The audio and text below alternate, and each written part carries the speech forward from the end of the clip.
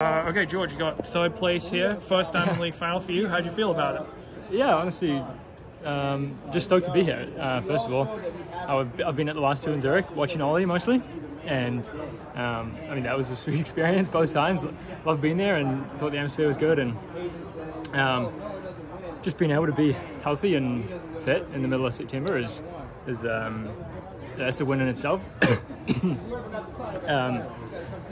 But I felt like without overcoming Gurma, like I felt like I had a real shot to win. That's hard out there. I mean, yeah, I would have loved to be in it a bit more towards the end. I felt like I could have run on a good day. I felt like I should have been able to run like 8:08 if that was what it was going to take to win, and kind of somewhere just under 8:10, and I couldn't make that happen. But yeah.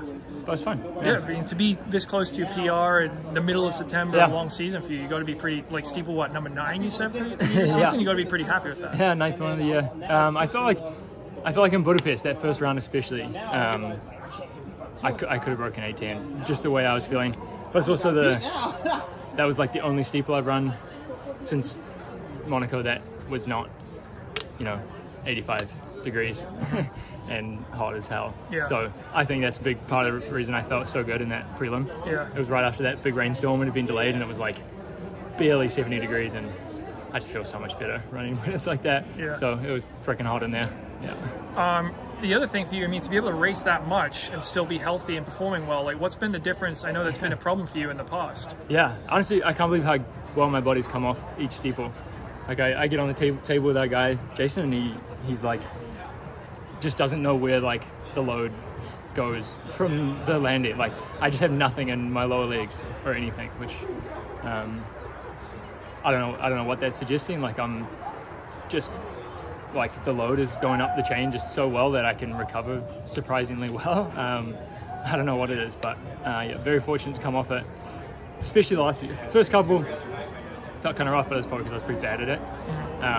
Whereas the last half of the season, each steeple I've been coming off pretty well, and body feels pretty good right now. Yeah. So what do you give yourself as a grade for 2023? Maybe an 8.5. Some reasonably good. Yeah. Would have liked to win a steeple or two at some point towards the end of the season, but yeah, I mean I felt like that was possible today. Been feeling pretty good, and showed I still had some speed last week in New York, but is what it is. And what do you see as room for improvement for you in this event, like next year?